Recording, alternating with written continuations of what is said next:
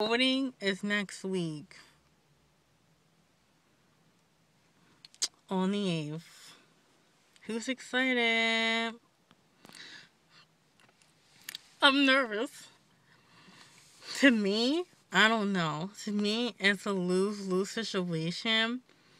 That's my opinion. I'm not trying to bash anyone who likes Trump or Clinton or anyone at all.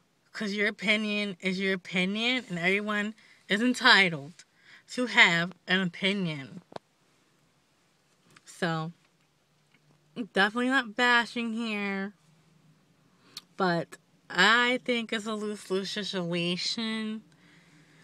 I do vote every, a lot, especially with the presidential elections. I do vote, and this is like the first time that I do not know who to vote for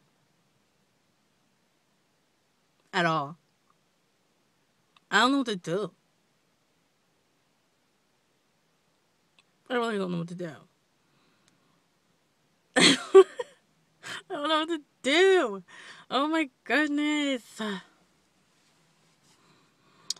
don't know. But vote for who you want to vote for. Please vote.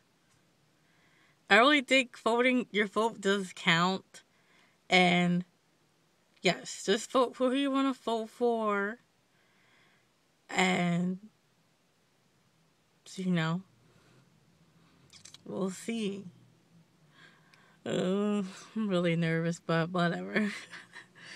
And like your vote, it's okay. Like, isn't like people are entitled to vote who they want to vote for. I know it's like this back and forth thing and everything, and like I'm not judging anyone who is voting for Trump. I'm not judging anyone who's voting for Clinton. I know people who's voting for Trump.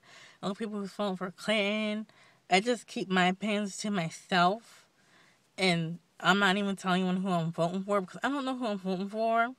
But I don't judge anyone with their votes. So, just to let y'all know that.